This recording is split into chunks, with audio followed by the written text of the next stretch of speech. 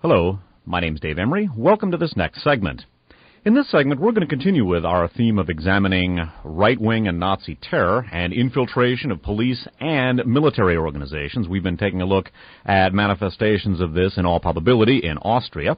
And now we're going to swing back over to this side of the Atlantic, and we're going to continue with our analysis of the comparison between right-wing terror and the rise of fascism in Europe and in America. As I indicated in my Sons of Gestapo series, it is my belief that some of the incidents of right-wing terror that have manifested themselves in the United States, such as Oklahoma City, the sabotaging of a train in Arizona in October of 1995, and other acts, are being performed by fascist elements that have connections with some elements of the government. However, elements which are by no means coterminous with the government. I will talk about this some more as I get into this particular series.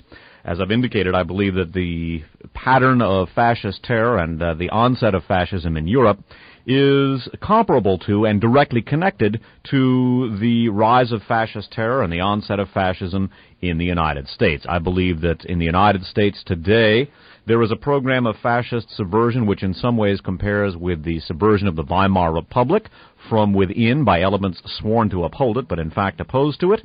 I think that in certain respects, the disintegration of America into fascism, and it is my opinion that that is what is going on, also bears some comparisons with the disintegration of French democracy prior to World War II. Fascist subversion in France, as I have indicated in one of my archive shows called Why Johnny Can't Identify Il Duce, fascist subversion in France helped to weaken France for the Nazi conquest in 1940. The fascist infiltration of and subversion of France was in fact aided and abetted by fascist Germany and Italy well before World War II. I will detail these comparisons as we get on with this particular series. We're going to begin this series known as entitled, Specialized Knowledge and Abilities, by rereading a very important segment of an article in the British Searchlight magazine. The Searchlight is a British anti-fascist publication. More about the Searchlight and how to subscribe to that right now. To subscribe to the Searchlight, a British anti-fascist publication, write to Searchlight Magazine Limited, 37B, New Cavendish Street, London, W1M8JR, or phone 011-4471-284-4040, or fax 011-4471-284-4410. That's the Searchlight Magazine Limited, 37B, New Cavendish Street, London, W1M8JR, phone 011-4471-284-4040, or fax at 011-4471-284-4410. That again for information about how to subscribe to the Searchlight magazine. In the Searchlight issue of November of 1995, there's an important article by a German anti-fascist, Andreas Faas, F-A-H-S is his last name. It's entitled Werewolf or Paper Tiger, the State of Germany's Nazi Movement. This article talks about some of the organizational structure that German fascism has taken in the wake of a highly publicized series of right-wing terror attacks in the early 1990s following German reunification that resulted in an ostensible crackdown, at least, on some of the more flagrant Nazi activities and groups, although they appear to be coddled by elements sympathetic to them from within the government. By the way, a pattern that I think applies accurately to activities going on in the United States as well. In this particular article, Andreas Faas talks about the tactic adopted by German Nazi groups following this crackdown in response to this wave of terror, and specifically describes a tactic of attempting to form small autonomous cells to act in concert but independently of one another. This is very similar to a strategy that we're going to be examining in connection with American white supremacists and their proposals to infiltrate the militias and to carry on programs of right-wing terror. That particular strategy is called leaderless resistance, and it was crafted, or at least named, it's actually a relatively old tactic, but it was named and I guess one could say almost copyrighted by one of the seminal white supremacist in the United States, former Ku Klux Klan leader Louis Beam. More about leaderless resistance later on in this series. However, I want to note, for the present circumstances, the similarity between the tactic that the German fascist groups are pursuing and Louis Beam's leaderless resistance. Again, I'm suggesting not only a parallel structure and operational mode for German, Austrian, European, and American fascism, but also ongoing and significant operational connections between those. More later on. Reading now from Werewolf or Paper Tiger. Speaking of the crackdown on the German Nazi movements, or at least ostensible crackdown, the author writes, one aspect of this was the early reaction to the bans, namely to form so-called, quote, autonomous nationalist groups, unquote, following a left-wing model. From the outset, the attempts to establish such autonomous cells were organized on a conspiratorial basis, held together with a very tightly organized cadre structure, and led according to the principle of, quote, obeying orders from the leadership, unquote. And again, we'll compare this with Louis Beam's leaderless resistance tactic later on. Skipping down in this article, we're going to reread a section which in many ways will key this particular series, again called Specialized Knowledge and Abilities. This concerns the tactics that have been advocated by Stefan Hupka, H-U-P-K-A, one of the most important German so-called neo-Nazi leaders, and the head of an organization called the SRA, which stands for Social Revolutionary Workers' Front. What Hupka and his SRA are advocating is that in order to formally overthrow democracy, in this case in Germany, the Nazi groups should infiltrate the police and military in order to use the specialized knowledge and abilities that they acquire thereby to overthrow democracy. Hence the title of this series, and it'll be a long one, Specialized Knowledge and Abilities. This segment of Werewolf or Paper Tiger reads, in Umbruch, U-M-B-R-U-C-H, the SRA's education bulletin for leaders, sub-leaders, and trusted activists, Stefan Hupka, a central SRA cadre, sets out clearly the dual strategy of the SRA involving infiltration of the state apparatus. Quote, known activists must get on with their normal political work, which is as necessary as ever. The others, however, should keep their distance from known rightist groups. They should not even identify themselves as nationalists. They should join the army and the police, and see to it that they acquire specialized knowledge and abilities, unquote. The acquisition of this, quote, specialized knowledge and abilities, unquote, denotes the preparation of a new level of terror aimed not principally at foreigners and asylum seekers hostiles, but at, quote, politicians, journalists, intellectuals, and various organizations who prove themselves stubbornly anti-national and pro-multicultural, unquote. What is set out here is essentially the, quote, strategy of tension, unquote, that has already begun in Austria with a series of Nazi letter bombings. Rieger, that's Jürgen Rieger, a top German Nazi lawyer, Rieger pointed in this direction as early as 1992 when, in an interview with ARD television, he proclaimed, quote, when the first reporter is knocked over, when the first judge is rubbed out, then you will know it started, unquote. The political foundation for the NF organized werewolf organization is precisely this, quote, strategy of tension, unquote, according to which the bourgeois democratic state will be made to look weak and ineffective in the face of terror, coupled with the development of political and economic crises. It is a fact that this kind of strategy does lead towards the establishment of a, quote, strong state, unquote, whose attacks on democratic rights and increasingly repressive policies can be attributed to the need to react to such terror. I would note, by the way, in this context, looking ahead to the subsequent segments in this series, the draconian an anti-civil liberties counter-terror bill, which is currently on the front legislative burner in the United States and which has gained a certain amount of momentum in the wake of Oklahoma City, should be noted in this particular regard. I've gone into the strategy of tension and Operation Gladio, an outgrowth of a NATO contingency plan to set up guerrilla groups to harass the Red Army, in earlier segments available from Archives on Audio, about which I will have more to say later in the program. Continuing with this segment, the German Nazi terror onslaught of 1991 through 93, for example, enabled Helmut Kohl to toy publicly with the idea of introducing a state of emergency which would have led to the curtailment of democratic rights. Similarly, the Austrian Nazi letter bomb campaigns have served above all to strengthen the electoral fascist Jörg Haider and his freedom movement, and have made their demands for the beefing up of the state apparatus and for increased spying on the population by the state a matter of public consensus. Ideologically, the Gemeinschaft, and above all the SRA, which is based in East Germany, hark back to the fascist national revolutionary tradition during the pre-Hitler Weimar Republic, with its mixture of radical nationalism and anti-capitalist, anti-system sloganeering. By the way, this particular form of fascism, also known as National Bolshevism, and again, something that I think can be accurately compared from the Weimar period in Germany to the contemporary period in America and elsewhere. This particular tactic, or this particular ideological bent, is quite similar to much of the ideology of the various militia groups in the United States, themselves a mixed bag, but elements of which I think correspond quite closely to the National Bolshevist or National Revolutionary tradition of pre-Hitler Weimar fascism. Continuing. This form of anti-capitalism is utterly reactionary and focuses on only certain aspects of capitalist development, such as monopolization, internationalization, and the role of finance capital. These aspects they link frequently, but not always, with anti-Semitic propaganda about, quote, Jewish capital, unquote. From the standpoint of the Nazis, in a situation of increased social crisis and a future economic crisis, the objective and subjective conditions for broadly based nationalist and racist, quote, social protest from the right, unquote, are well and truly imaginable. Again, I agree with this author's analysis, Andreas Voss's analysis, and I think it applies not only to Germany and to Austria and elsewhere in Europe, but I think it applies in a big, big way to what is going on in the United States.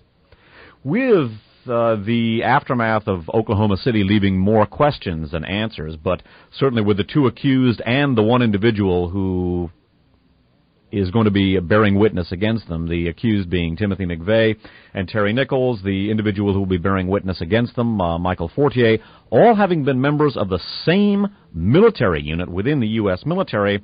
I think that it is high time for Americans to ask themselves to what extent Nazi groups in this country also have been infiltrating the military and police in order to acquire specialized knowledge and abilities.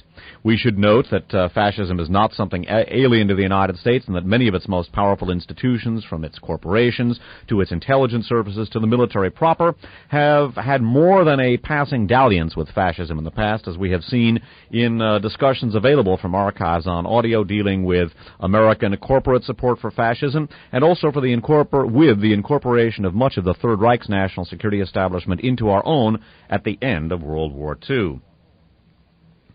We're going to turn our attention next to a very disturbing incident which may be indicative of a larger pattern of white supremacist and Nazi activity within the elements of the armed forces and or police. Reading now from the Los Angeles Times of Saturday, December 9th of 1995, we're going to read an article, or a section of an article, by Eric Harrison of the L.A. Times. This is datelined Atlanta and headlined, 3 White Soldiers Charged in Killing of 2 Blacks. Subheaded, one says slayings were racially motivated. Another claims intent was to harass drug dealers and prostitutes, police say. Suspects are from Fort Bragg. Skipping down. Whatever their intention, when the hunt was over, by the way, this deals with 2 active-duty U.S. soldiers with the 82nd Airborne Division who murdered 2 black people in cold blood on the streets of Fayetteville, North Carolina, simply because they were black, and possibly, as we shall see, possibly to celebrate the anniversary of the death of Robert J. Matthews, leader of a neo-Nazi terrorist group called the Order. Continuing. Whatever their intention, when the hunt was over early Thursday, 2 black people were dead in Fayetteville, North Carolina, shot without provocation by white soldiers from Fort Bragg, according to authorities. The 2 Army privates were charged Friday with first-degree murder. A 3rd soldier was charged with conspiracy to commit felony first-degree murder. Police, who found Nazi and white supremacist materials in a room rented by one suspect, said that the shootings were a racial hate crime, the victims chosen at random. Quote, they were just 2 innocent people walking down the street, unquote, said Lieutenant Richard Bryant of the Fayetteville Police Department. Killed were Michael James, 36, and Jackie Burden, 27, who were both shot in the head at close range. When police searched a trailer where 20-year-old Private James Norman Burmeister II, B-U-R-M-E-I-S-T-E-R, rented a room, they found a 9mm semi-automatic pistol that they believe is the murder weapon. They also found a virtual gallery of neo-Nazi and white supremacist paraphernalia and a video that depicts random murder. Quote, we found among his belongings copies of Resistance magazine and The Rise and Fall of the Third Reich and a videotape, Natural Born Killers, Bryant said. Police also found a Nazi flag and many other German banners. One wall was covered with German flags, Bryant added. The other suspects charged Friday were 21-year-old Private Malcolm Wright and Sergeant Randy Lee Meadows, Jr., also 21. All three suspects are with the 82nd Airborne Division. Burmeister and Wright were charged with murder. A spokesman for the Southern Poverty Law Center, an Alabama-based civil rights organization, alleged Friday that Fort Bragg is a hotbed of white supremacist activity and noted Thursday was the anniversary of the death of Robert J. Matthews, leader of a neo-Nazi terrorist group who was killed in a 1984 shootout with FBI agents in Washington state. So whether the anniversary of the death of Robert J. Matthews cued this particular act, or whether perhaps they were simply attempting to move up within the white supremacist organization that they were apparently affiliated with, remains a matter of speculation. However, we should note that in the wake of this particular crime, a spider web tattoo that was worn by one of the accused may very well have been a symbol of having killed for the white supremacist cause. Turning now to the New York Times of Friday, December 15th of 1995, we find an article datelined Fayetteville, North Carolina, and headlined, "Is Spiderweb Tattoo Mark of Racial Killer in Carolina?" ? And it's by Kevin Sack, S-A-C-K. The article reads in part, "Shortly before a black couple were killed on a Fayetteville street last week, a Fort Bragg soldier with white supremacist leanings spoke of wanting to, quote, earn his spiderweb tattoo, unquote, by committing a murder, according to an affidavit filed by the police. Law enforcement authorities said experts on extremist groups said today that the spiderweb emblem has, on occasion, been used in skinhead and gang circles to designate its wearer as a killer, sometimes in racially motivated crimes. But the police said today that they had no evidence that the tattoo was a badge of membership bestowed by an organized group of racists or extremists. And tattoo artists and the experts on underground groups cautioned that the spiderweb tattoo has taken on various meanings over the years, including but not restricted to the commission of a murder. Still, the police noted that one of the two soldiers charged with the double homicide last week already had a spiderweb tattoo on his elbow. A local tattoo artist, Terry R. Corliss of Bill Clayton's Tattoo World, said he inked the $150 design on Private Malcolm Wright, Jr. months ago. It was Mr. Wright's only tattoo, he said. He didn't really talk about it too much, unquote, Mr. Corliss said, again quoting. He came in on a Saturday morning and said he wanted a spiderweb tattoo on the elbow. The only thing he insisted on was putting some sort of symbol in the middle, a circle with a cross.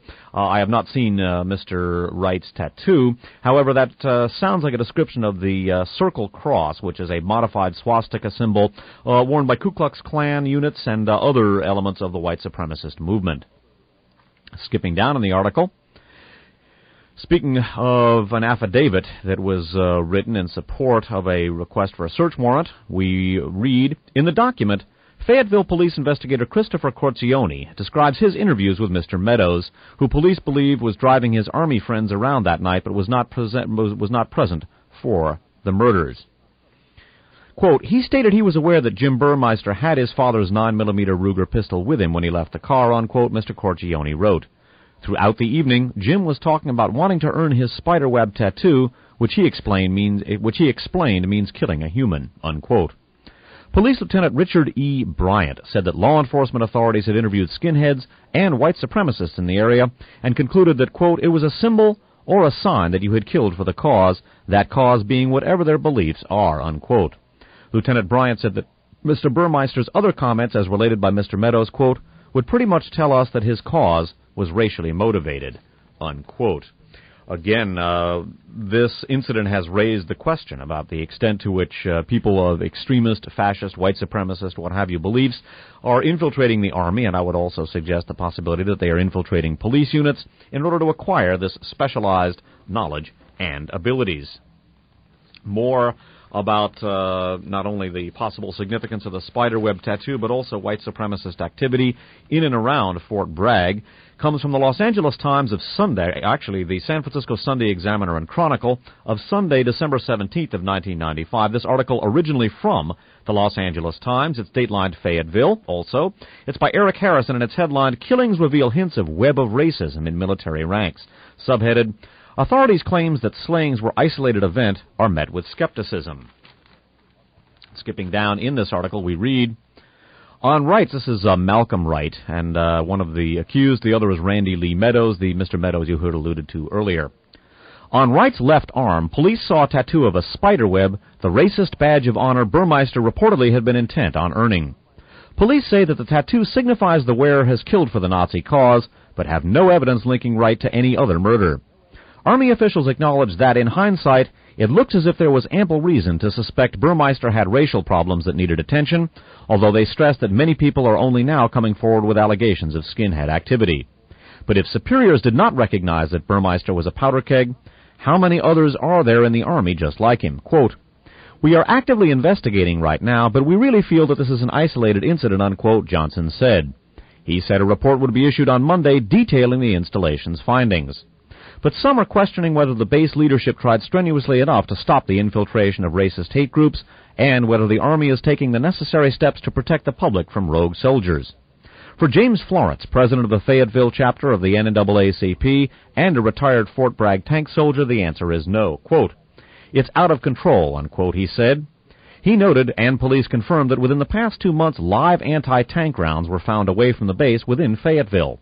Florence asked, quote, "The concern is, how can a military person get this, have it off-post, and have it downtown, and nobody knew anything about it? How did it come about that nobody missed it?" Unquote.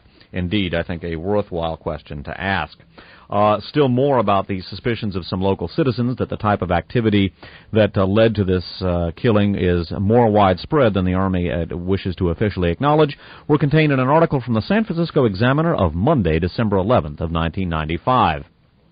This is an AP story, datelined Fayetteville, headlined, "Army and FBI on hunt for racist," subheaded, "Fort Bragg under investigation after soldiers allegedly kill black couple." And skipping down, we read, "The Washington Post reported Monday that according to human rights activists, racist activity has been widespread at Fort Bragg for some time, and Burmeister and Wright were part of a, quote, subterranean culture of white supremacist skinheads," unquote. Quote, "There is a large skinhead presence in this town because of the types of people stationed at Fort Bragg," unquote.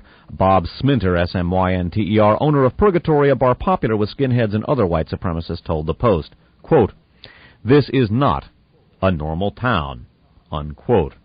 Well, indeed, I do not myself know just how widespread Nazi and white supremacist infiltration of the military and possibly police is, and how many of them are deliberately in these organizations to acquire, quote, specialized knowledge and abilities, but I think it's a question well worth asking. I would also note, although it may not be relevant, that the current chairman of the Joint Chiefs of Staff is an Army General John Shalikashvili, who himself is the son of a Georgian Waffen-SS officer whose writings at the Hoover Institute in Stanford laud the Waffen-SS. I would also note that Shalikashvili's father's unit fought against American units at Omaha Beach on D-Day. We're going to continue with this analysis in subsequent series. Those of you who would like to follow up on this type of research should take advantage of a type of radio documentary that I've put together over the years called the archive shows. These documentaries consist of printed documentation read on the air, much as you have heard this evening, and the programs have been taped and are on file as an audio study resource. They're available from a tape duplication service called Archives on Audio. More about that right now. All of Dave Emory's archive shows are available from a tape duplication service named Archives on Audio. They can be contacted at P.O. Box 170023, San Francisco, zip code 94117-0023. The phone number is 415-346-1840. Again, Archives on Audio can be reached at P.O. Box 170023, San Francisco, 94117-0023. The phone number, 415-346-1840. There is also a catalog available which lists all of the archive shows, gives a synoptic description of each show, and cross-references the programs with other broadcasts containing similar or related material. The Archives on Audio catalog is available on the KFJC webpage, which is reached at http://www.cygnus.com/KFJC/Emory.